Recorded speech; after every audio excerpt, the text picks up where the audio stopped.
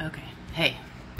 So, there is another topic I would like to go over tonight. Somebody made a comment on something I said in my Facebook group, and you can join if you want. It's how to stop attracting narcissists. It's for women only because I got to narrow down who I help, but how to stop attracting narcissists for women only. And we just, share stories and share guidance and victories and things like that. It's a good group. Got a nice group of ladies in there.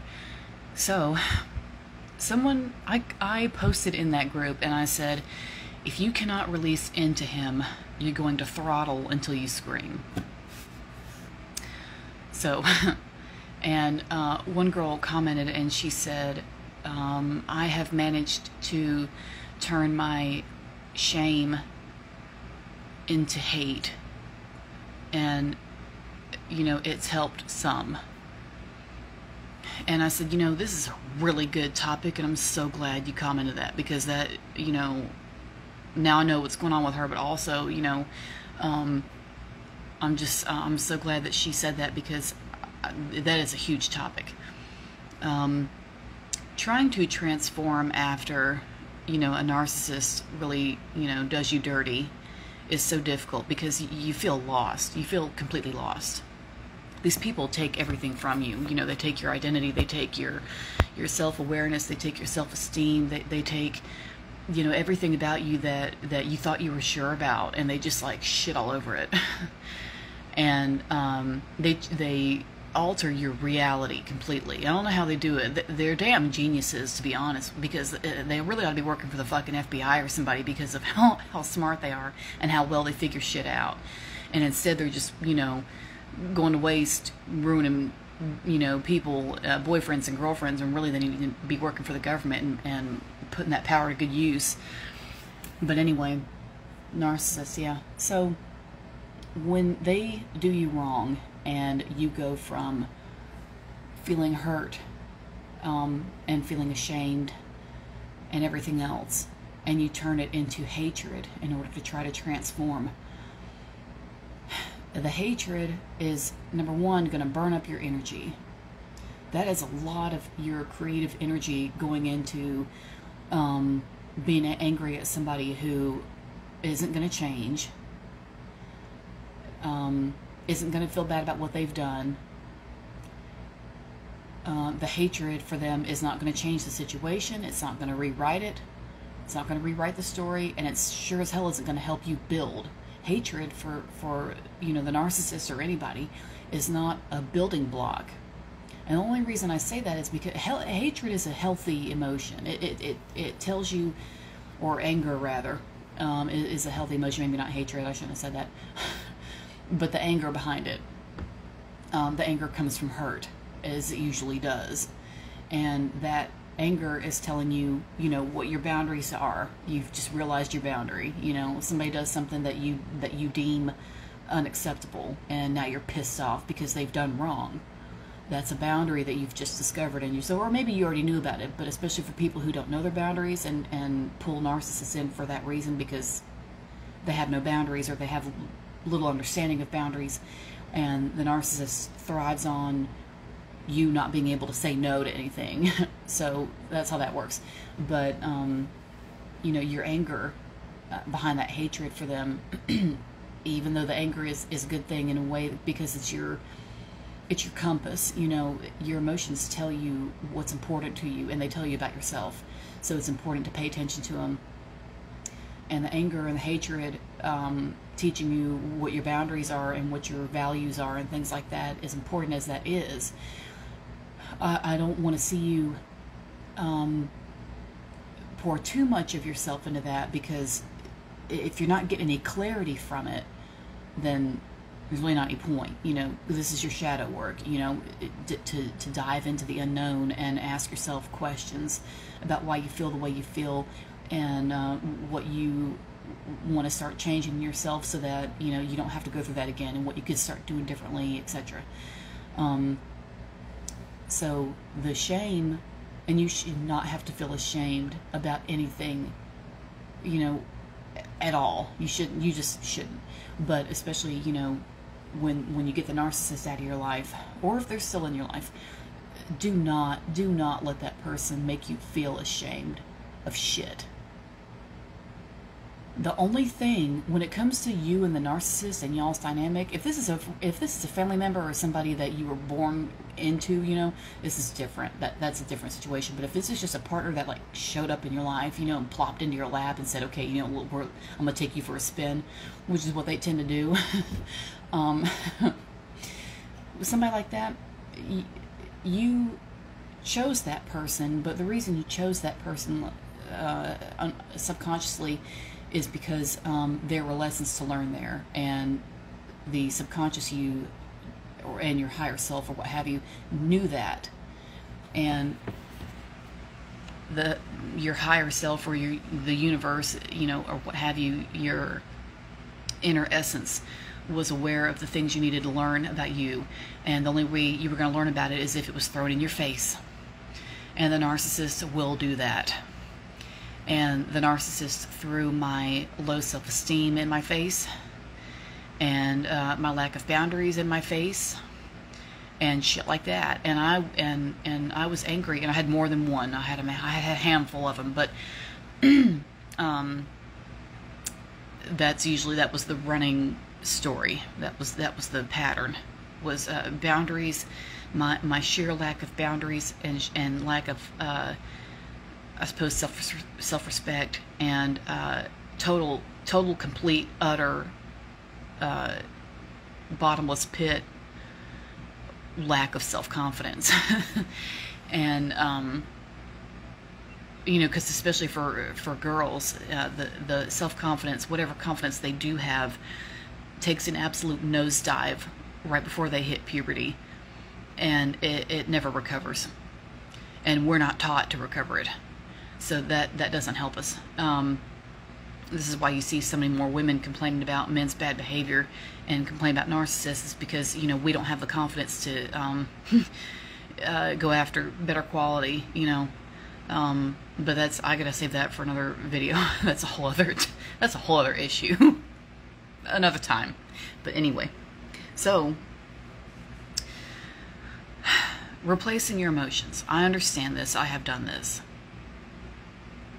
If you want to replace your emotions with like other negative emotions, you know, just to feel it out and just experiment with it and just to see how that feels, and do it differently for a little while, I can understand that. I just wouldn't recommend doing it for very long, because you're wasting your energy thinking about them and when you should be thinking about you.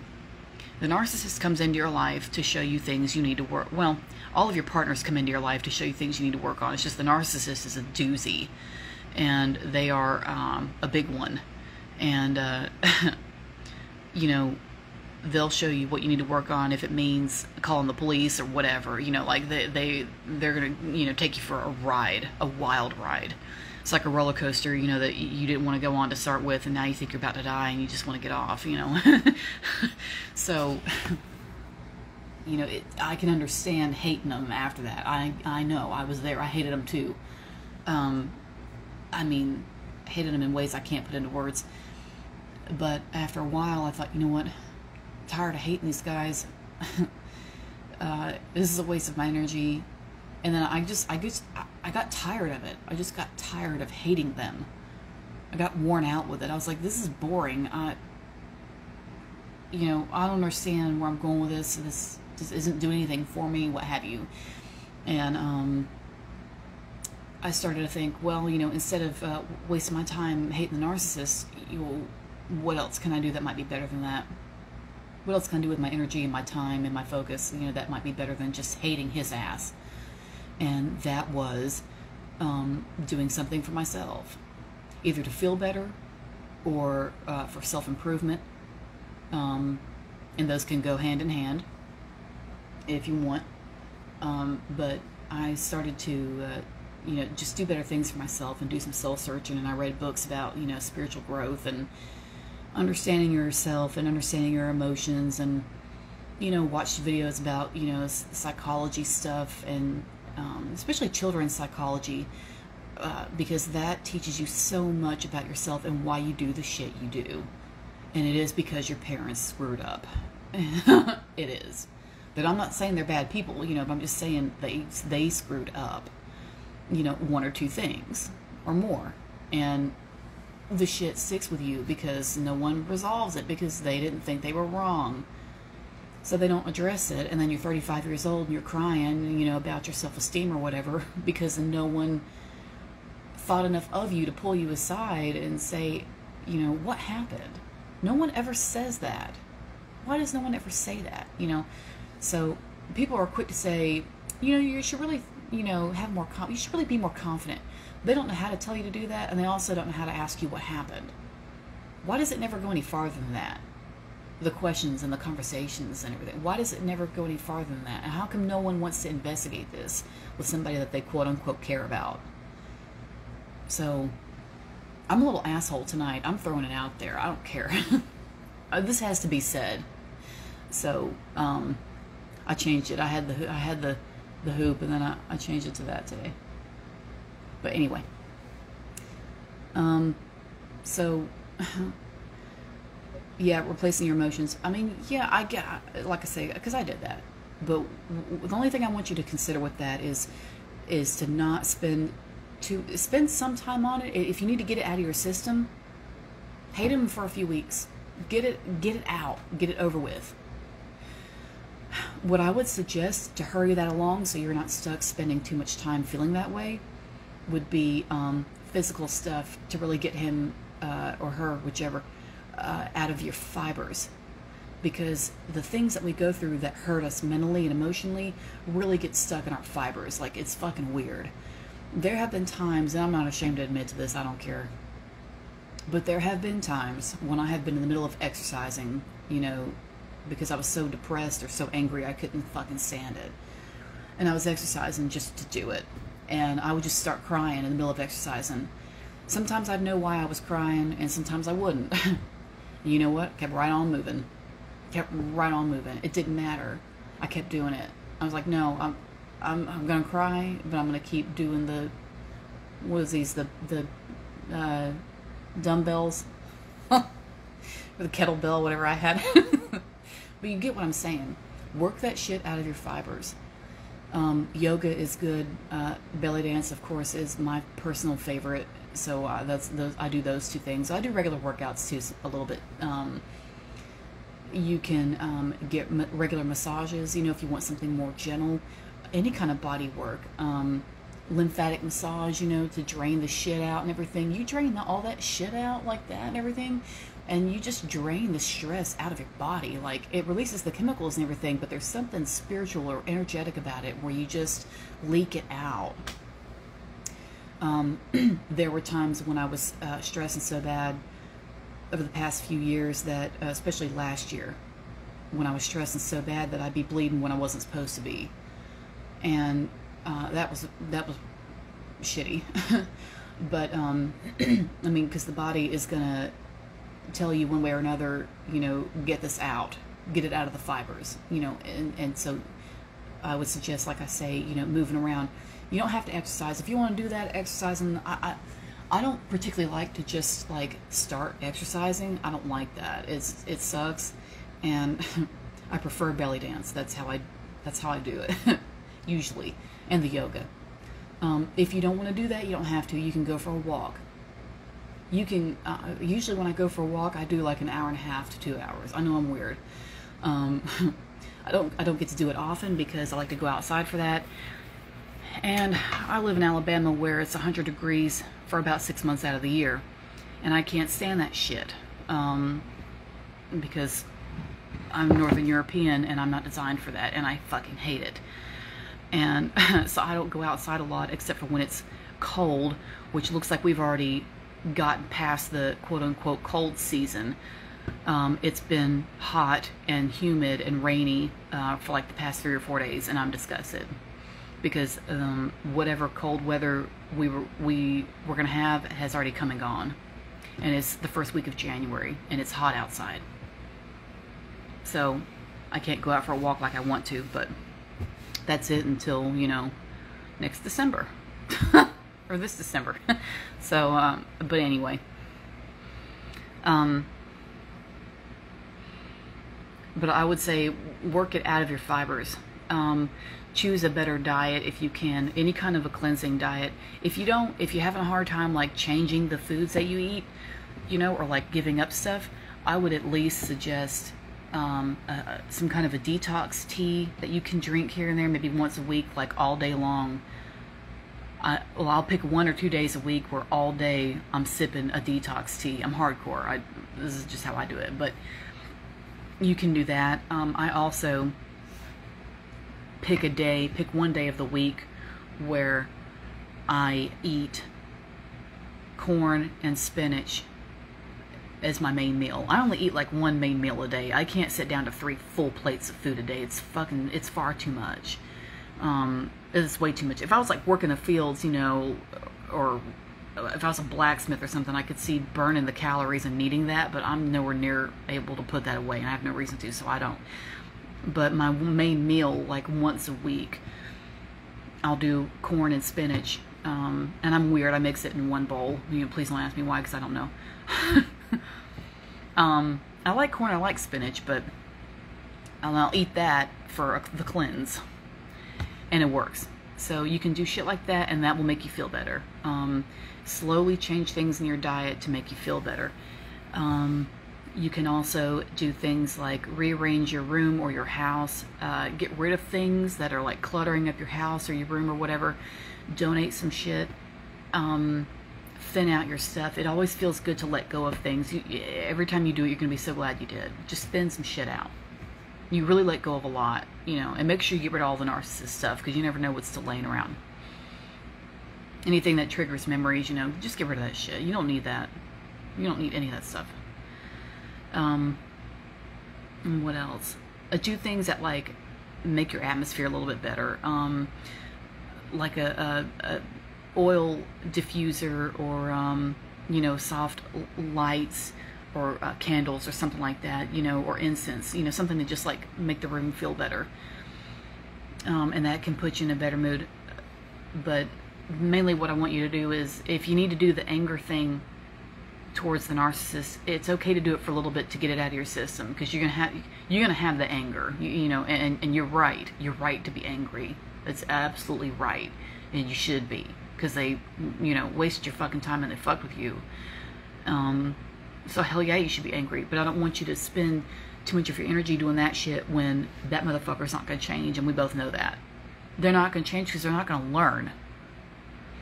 Because the narcissist can do no wrong.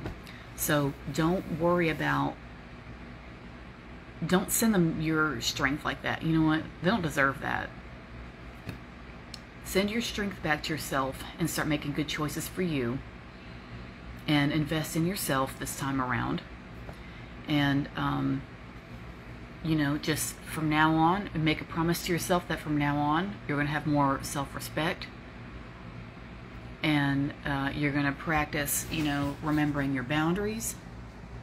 And you're going to do good things for yourself and invest in yourself, however you want to do that. Your physical health, your mental health, something to help you feel more secure, like a life insurance policy or a savings account or a home security system, whatever works for you to make you feel better. Anything, any of those things. If you're interested, I also have my How to Stop Attracting Narcissists course, where I go over a lot of stuff like that. It's just a self-paced, online, unlimited course, and it's 9 instruction videos, and I go in depth about how to figure yourself out, how to figure them out, just for the peace of mind, if nothing else. And then like a good video at the end to really put everything in perspective and help you, get on with your life. And it's a really good ass course, I'm not gonna lie. I mean, it just is. If you're interested, it's $100. Considering the work that went into it, that's pretty cheap. Because I looked at some other courses and they were, like in the thousands, and I didn't want to charge that because I want my stuff to be accessible to a lot of people, and I just thought $100 is fine. So if that's something you're interested in, message me. Y'all know where to find me. I'll hook you up. It's no big deal. You get the videos immediately. It's not even a big deal. So if that's something you want to do, you know, that's always there. But that's a really good comment, and I'm glad that girl left that comment. So you know, like I say, if you want to join my Facebook group, like I said, get on there, and you can search how to stop attracting narcissists for women only, since I'm a women's life coach. So, and you can just join my group, and then group members get discounts and shit like that. So you know, you can keep up with that. And like I say, we get in there and just, you know, share support, share stories, share victories, you know, things like that. Yeah, so that's what I want for you. You know, I want you to have whatever success is meant for you, and I want you to have all the things in life that is meant for you, all the good things and all the blessings that are supposed to come your way. I want you to have all of that, and I don't want you to be stuck feeling bad when you don't have to. You know, you are a human being, and your life matters, and you deserve good things, and you deserve happiness, and you deserve peace of mind. So that's why I chose to be a life coach, because I want to help with that. And it's taken me so many years to figure that out for myself, and I figure since I've, you know, kind of figured it out for me, maybe I can help other people. So that's why I do what I do. But anyway, you know, if you have any questions, y'all know where to find me. You know, track me down, message me, you know, let's talk. And that's it. I hope that helps. So thanks for watching me, and stay tuned. Thanks.